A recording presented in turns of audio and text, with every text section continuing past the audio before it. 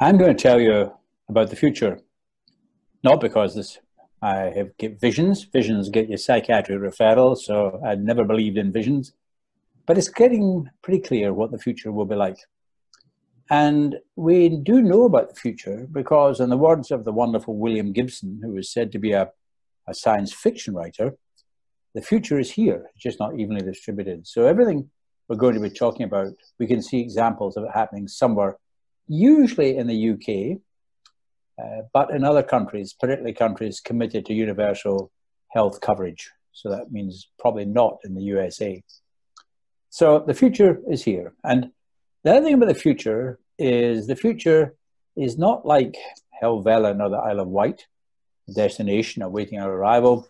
The future is much more like the Great Western Railway or even the M6, something we imagine, design, plan, and build. So you people are now involved in the imagination and planning of the future. And it will be you who will be running the health service in 2029 and 2039, not me. With a bit of luck, I'll be a patient in 2029, but probably not in 2039. So this is about the future. Health. What is health? And here's the famous WHO definition. And it's useful to remember this, but also to be cautious that we in the NHS cannot provide a state of complete physical, mental, and social well-being. So the focus is very much on the absence of disease or infirmity, but we can also, by the way we deliver care, we can adversely affect people's well-being. And one of the trends we're seeing now internationally is a move away from the excitement of technology and focusing simply on outcomes as defined by clinicians to outcomes that matter to individuals. So we'll discuss this.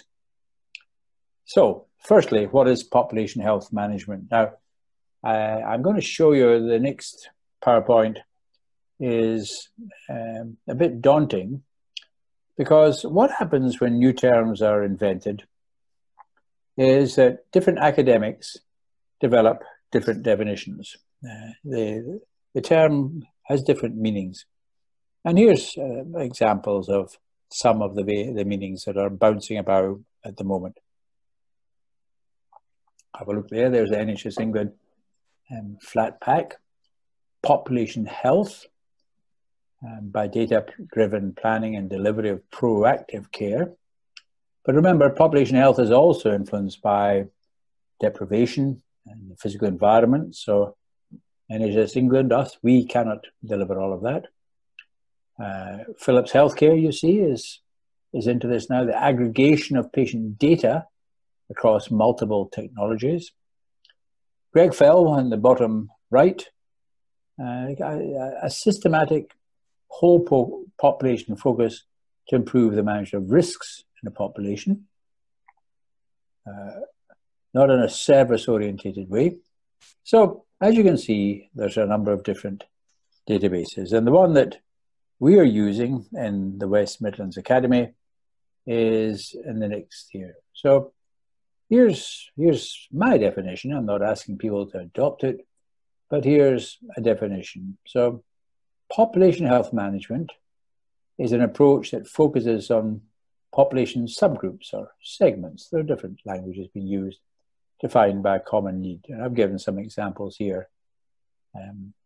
Working age adults with complex problems, older people with frailty, people at the end of life. And then it could be long-term conditions. I've never met anyone who's told me they've got a long-term condition, but people with asthma, people with depression, people with heart failure. So that is the obsessional focus.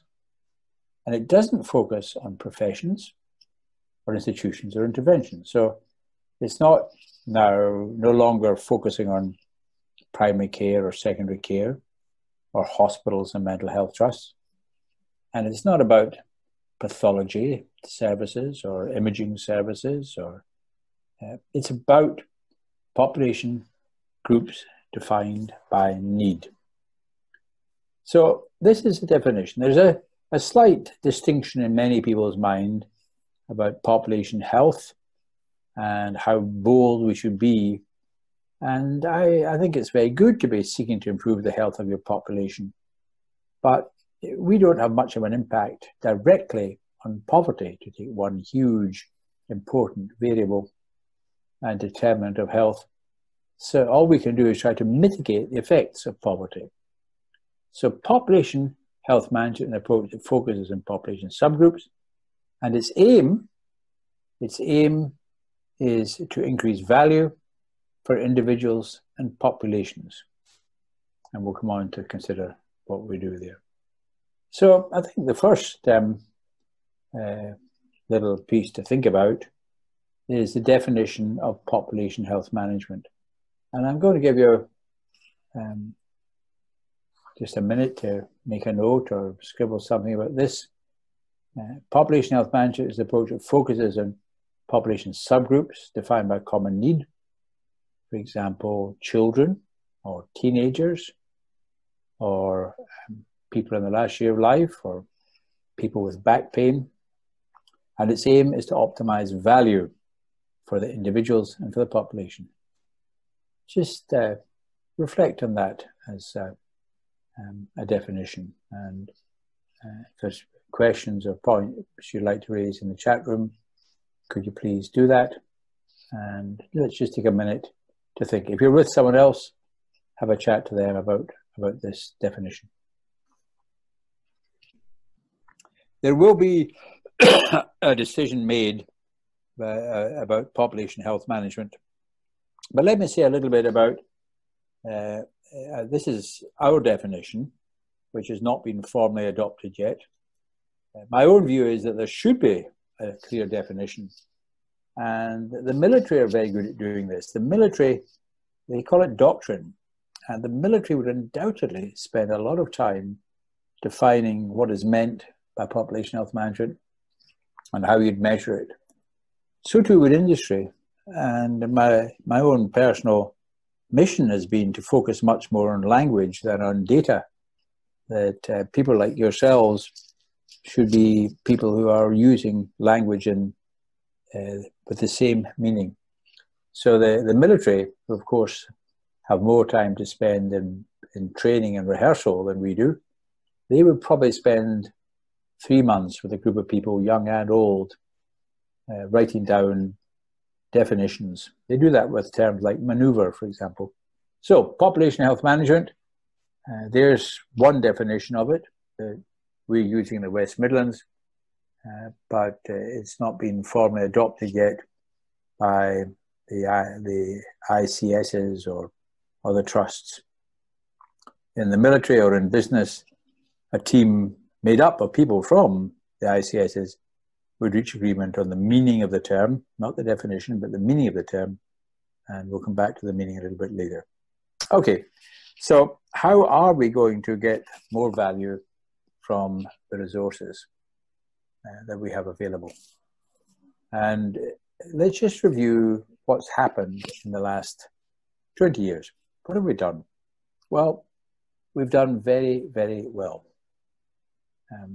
So since 1948, actually, there's been an increase in life expectancy of about 10 years.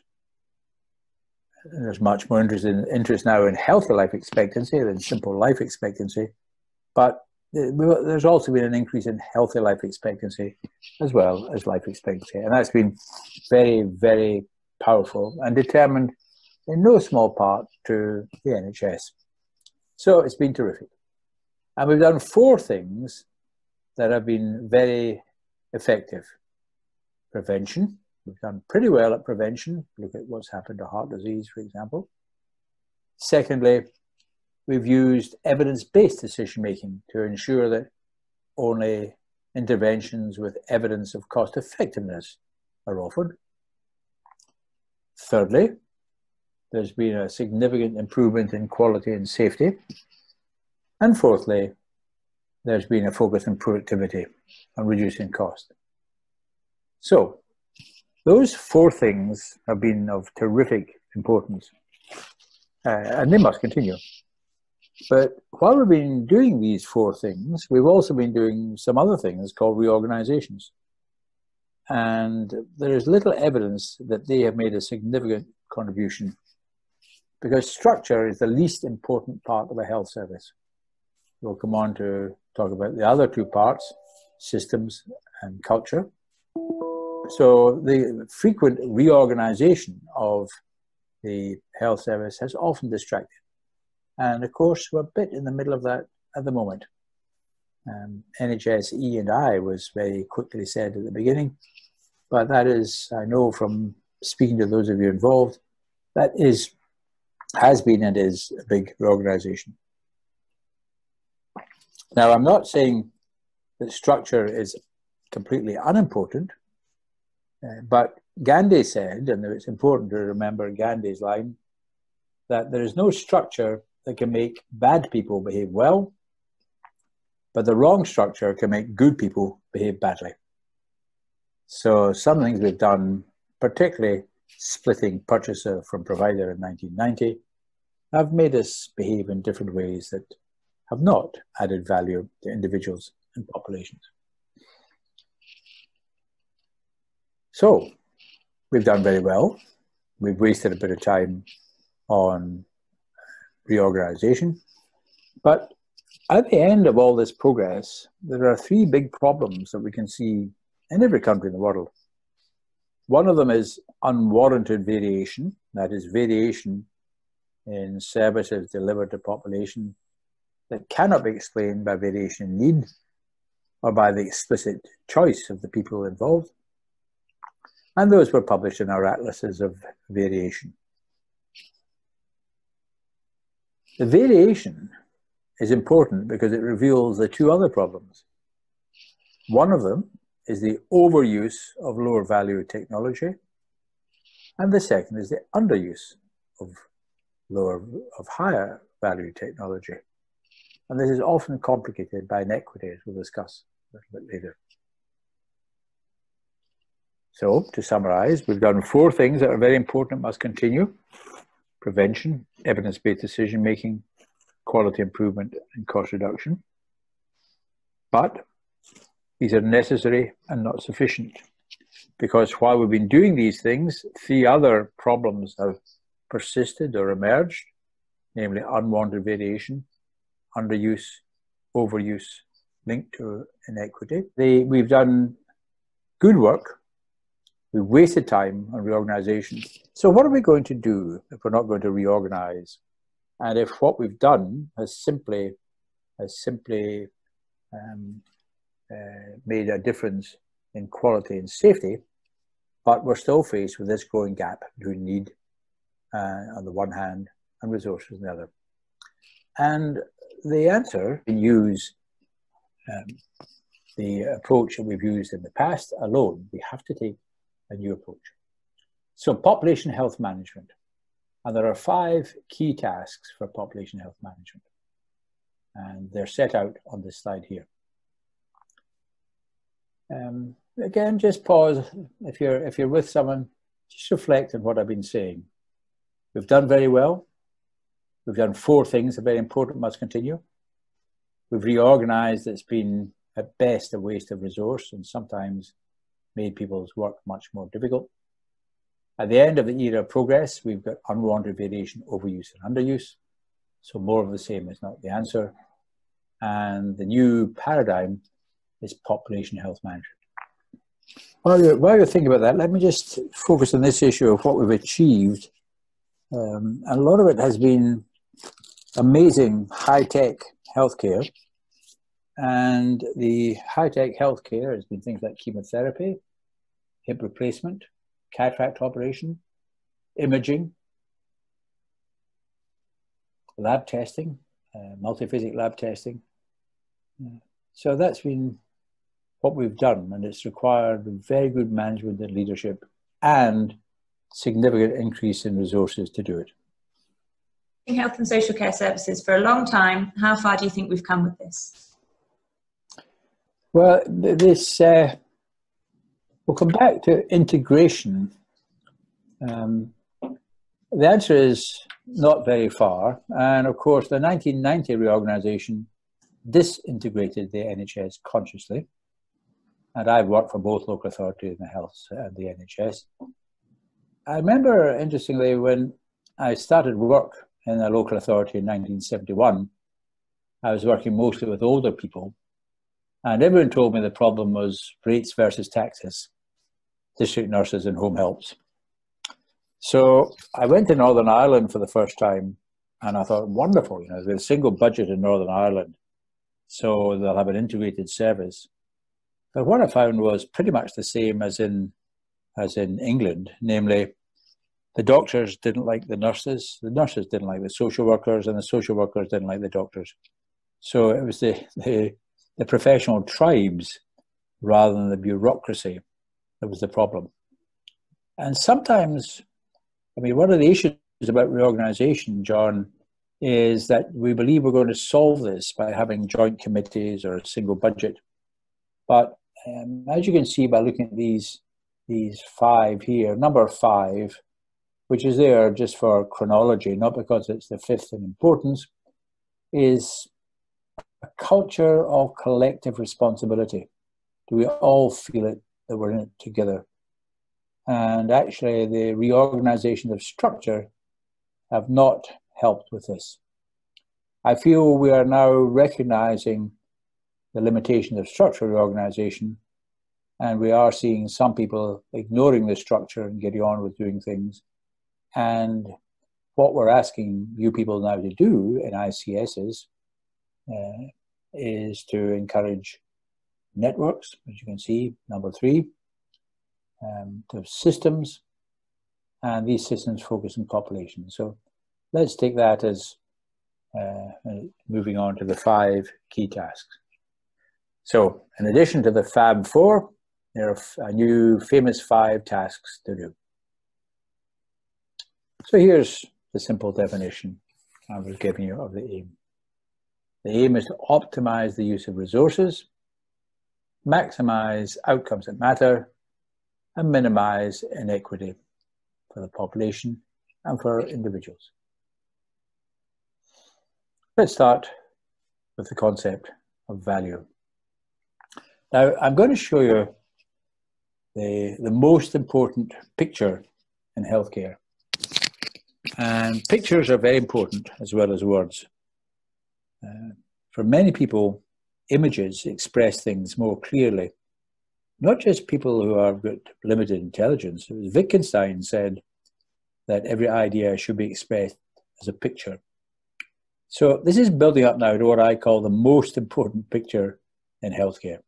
So the problem with healthcare is, as with many things in life, as you increase investment, it's the law of diminishing returns. The benefit increases, and then it flattens off. Take a very simple example. Once in a lifetime cervical smear, 10-year interval, both on the steep part of the curve, 5-year interval, pretty steep. 3-year interval is starting to change. 1-year interval is probably flat. And the same holds for numbers of intensive care beds or numbers of hip replacements done. Because we tend to, as we put more resources in, we intervene with people who are less severely affected. Now, the second part of the most important picture is this, that as we put more resources in, harm goes up in direct proportion. This is not the harm from errors, but the inevitable harm of giving people radiation and chemicals and anesthetics.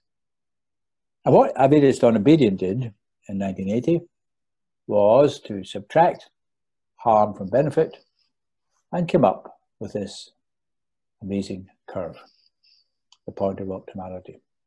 Now, I'll just ask you for maybe 30 seconds to think about where we've gone beyond the point of optimality. And if you could find time just to write something down in your chat box starting now, that'd be very helpful. And I'd be doing this if I was speaking in Stafford Town Hall or Leicester County Council Hall, namely with the public as well as the profession. Okay, just write down one thing where we've gone beyond the point of optimality. Let me tell you what comes up consistently in hospitals, health centres and town halls. Screening, PSA screening, there's an issue there where you should do it at all, but all screening programs, the more you do, illustrates this very well. End of life care comes up in the town halls. I can tell you, oh, my mother wanted to die at home. She was admitted to hospital. She finished up in ITU. They were very nice people, but it just wasn't right. The other things that come up, mycoplasma, interesting, yes. Other issues that come up are, if you cast your back 10 minutes, you might find this of interest, chemotherapy, imaging, lab testing, gone up threefold in the last 15 years, hip replacement, cataract operations. Namely, the miracles of the last 20 years were, in some populations, are being overused. We've gone beyond the point of optimality. And well, certainly the reference to the Dornabedian work will be provided to you. It's, I think this is terrifically important, and I find people can engage with it very well. Okay, let's move. So, triple value healthcare, there's two issues, population and personal. And the population, there's really two dimensions to this, but there's an overlap between population and personal value. So population value is how well do we allocate resources for a given population. And then once the resources have been allocated to, say, people with atrial fibrillation or people with depression, how well are they used? And that means outcome and cost, but also related to equity, as we'll come on to discuss. And then there's personal value. So here's the statement. And the term integrated care system has been used. They should take collective responsibility for managing the resources. Not contractual with one another, but collective. And this might actually be the sort of watchword.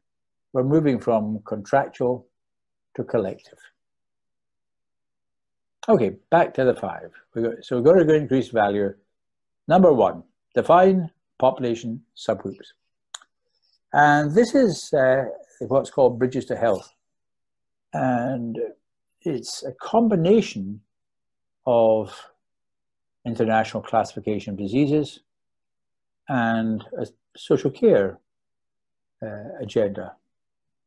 For example, end of life is not part of the international classification of diseases, but it's a very big and important issue.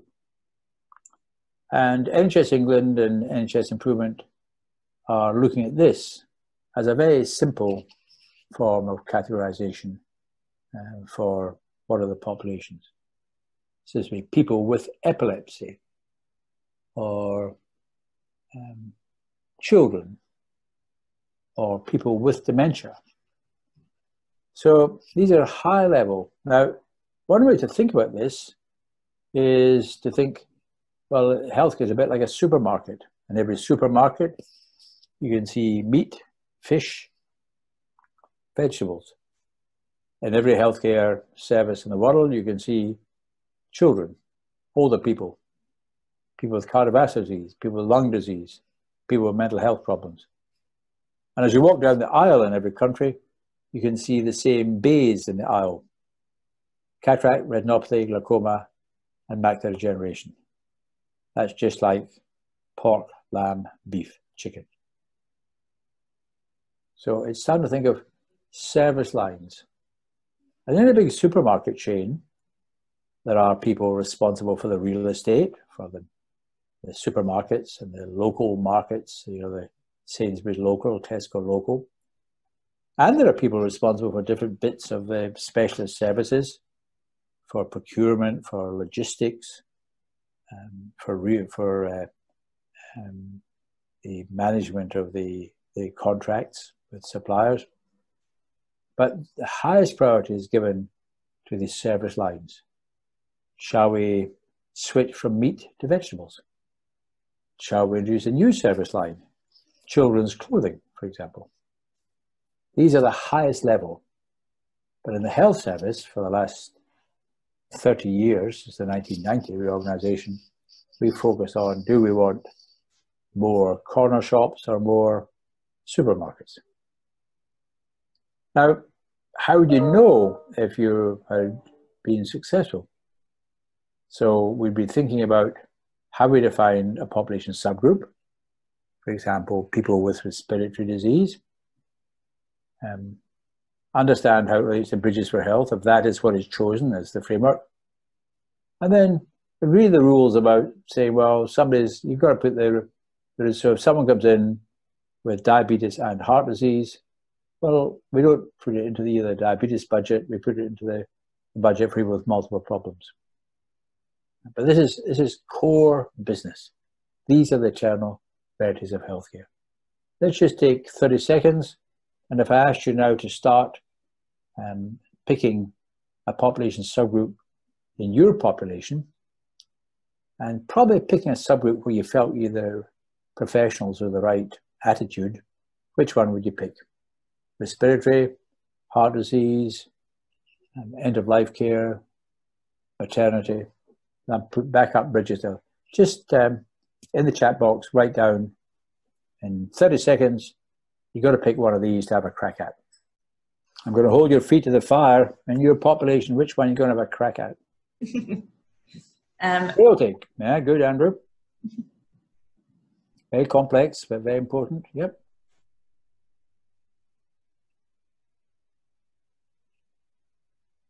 And one of the ICS is tagging frailty, dementia, Neil, yes. Yep. I mean, dementia and frailty, you see, quite good. They've got them under the same number 8. I was not responsible for developing this, but because the same risk factors really are mental health. Yeah, mental health is a very, very big problem. You should think at this level, but maybe you're going to have to think a bit more about this. You want to tackle emotional disorders or schizophrenia. Okay, you're doing, you see, these are big businesses. Cardiovascular disease, that's about 90 million pounds per million population. Diabetes, they're quite good. They put those two together. These are musculoskeletal, about 70 million pounds per million population. Okay, let's move on. Very good. So here's just the issues as to what you would do. How many people are there with dementia in the population that you're responsible for? What do you, eligibility? What do you mean by dementia? Do they have to be seen by a specialist, or will you take a GP referral? Then what resources are being used? How do you compare with a similar population? Is there inequity? What outcomes are you achieving? And is there variation?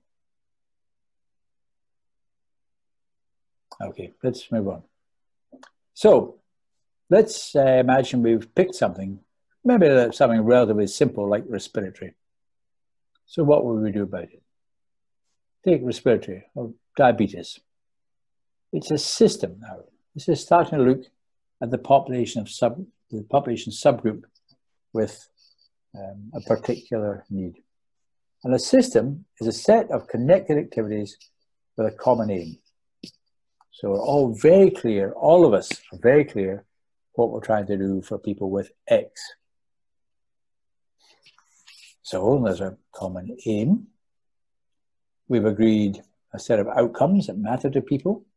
And diabetes, it would be, renal failure and blindness, but it would also be being able to lead an enjoyable life and play sport, for example.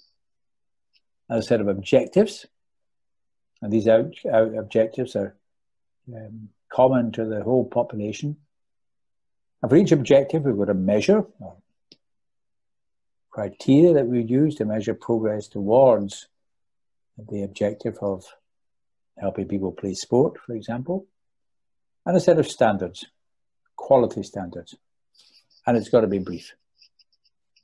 So here's an example from work that we've been doing with end-of-life care. I'll just leave it up for a minute. So on the left-hand side are the outcomes that matter. Well, it's often different outcomes that matter to the health service than to people affected, and in this case, people and their families.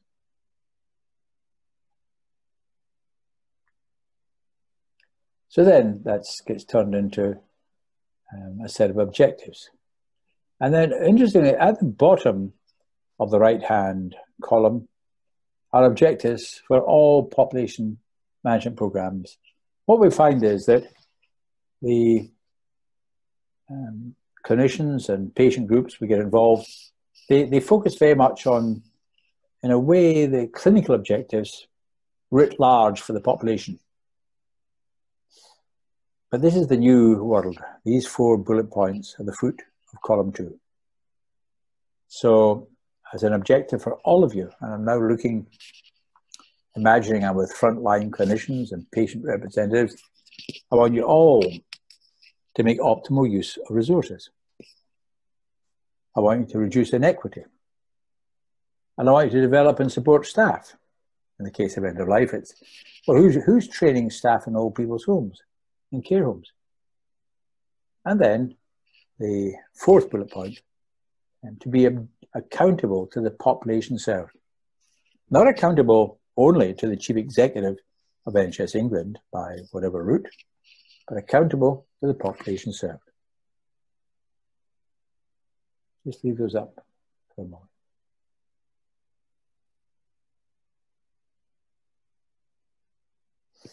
Now, here's some points just to reflect. So, how do you learn from others? So, the person who picked dementia, are you just going to beaver away on your own? Or would you like to meet other people who are also struggling with this? And we do find that people are so busy that they don't know what's going on even nearby, or perhaps even more important, far away. Because there could be someone in Cornwall or Northumberland who is doing excellent work. And we are working with people in Essex who are doing excellent work. But Essex is a long way from Shropshire or Birmingham.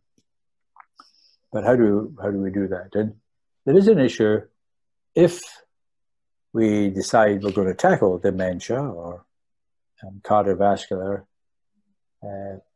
Should one group really get into it and then share it with others? The stakeholders are key.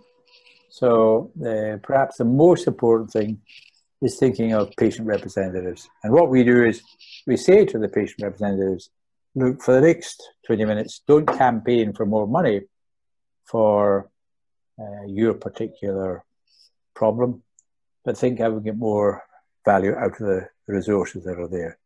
And always the patient representatives say, well, yeah, tomorrow we'll campaign for more money, but we can see lots more can be done with the money. So, step 1, define the population subgroup. People with X or people with Y. Step 2, think of a systems approach, not an approach that mentions mental health trusts or hospital trusts or primary care teams, and design the system. Now, Neil's put up the good point. Great. Cahoots platform, Neil. Who runs the Cahoots platform? Wonderful name. I think Cahoots is now called NHS Futures.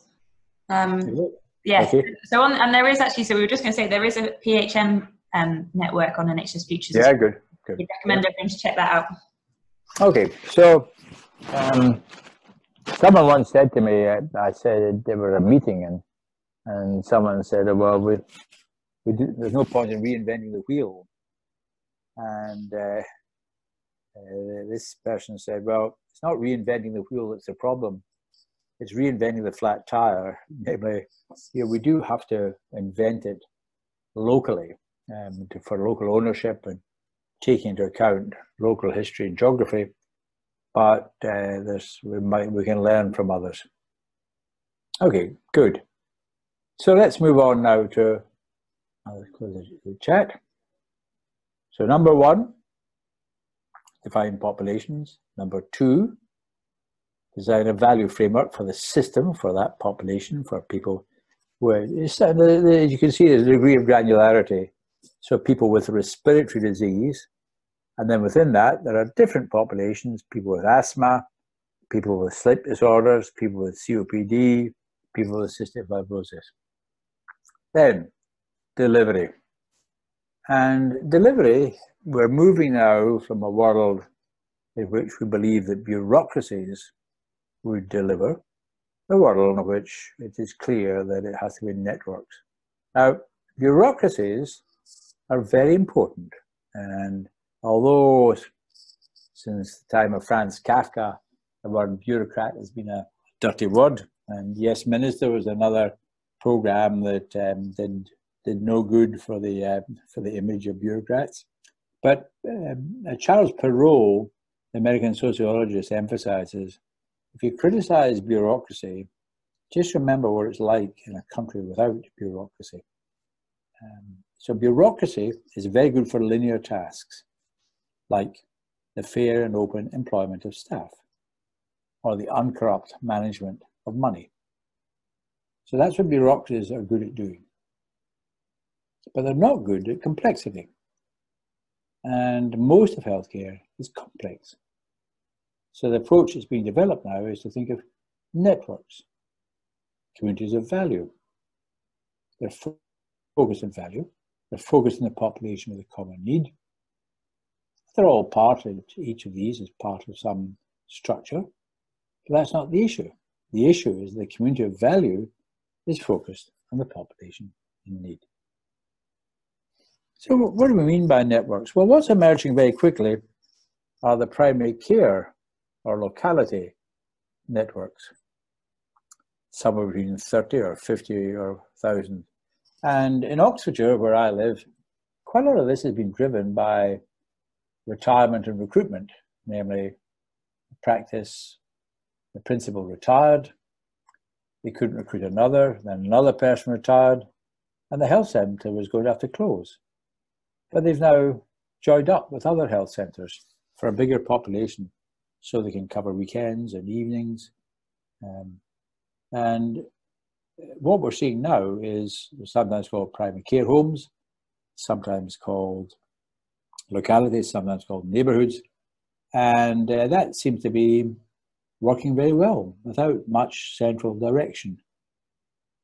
Now, the next level of network is for the bigger population. So here's the problem, here's Barsetshire, and the 4 pillars are towns, and the hospital's got the skyscraper. So how many networks should there be?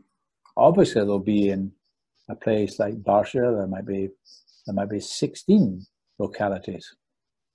But what we're seeing emerging is a value framework in which there might be a North Barsetshire network that includes Madingley and Leakville, a South Barsetshire framework that serves a lot of Dickensshire and Austinshire. But apart from, and Hogglestock, actually, the people of Hogglestock go over the border into Austinshire to the Emerton General Hospital. And these relationships are often there for years or decades. And they reflect public transport links and traditional links to shopping and schools. So the network should be given responsibilities. So if Barsetshire has £57 million for musculoskeletal services, then it's probable that of that 57, about 40 million is the North Barsetshire, 15 billion is the South Barsetshire, and a small amount goes to Emerton General Hospital for that little part of Barsetshire. So there's 3 networks covering Barsetshire. So what would success be look like? We'd have agreed how many networks there were, got the right membership, and you must have finance people as well as clinicians. make them accountable, give them the budget, and create an environment for the networks to, that's what Cahoots will be for, the NHS Futures, is so people can talk to one another, not compete with one another for customers, but talk to one another and learn from one another. So, going back to now what you've been thinking, in the, let me ask you a simple question. In the population of your ICS, is it agreed how many place-based networks there would be?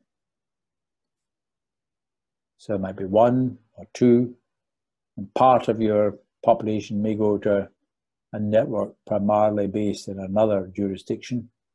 So part of Staffordshire, I think, goes to Derbyshire, for example, a very small part.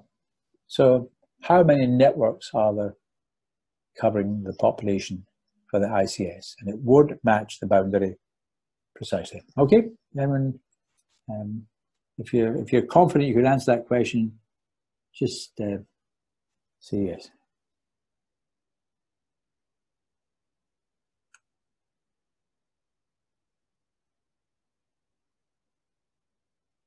Okay, 3 in Leicestershire. Good old Rutland is there 25 PCNs. That's about 5 to 8 to 1 is the sort of ratio that's emerging. Yeah.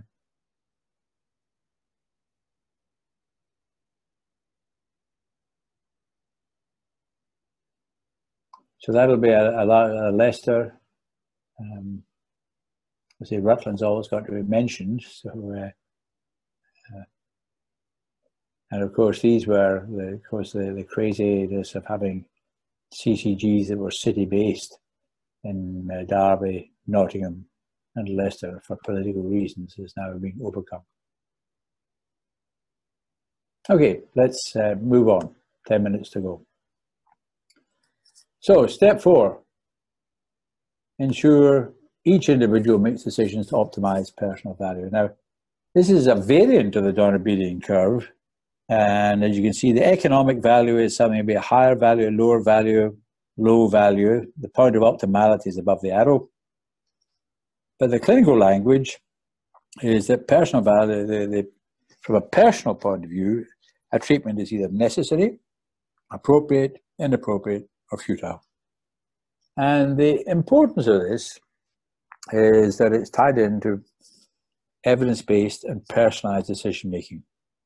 So the evidence refers to groups of patients, but the clinician has to relate that evidence both to the individual's risks and other conditions, and the health service must allow the individual time to reflect on how that relates to outcomes that matters to them.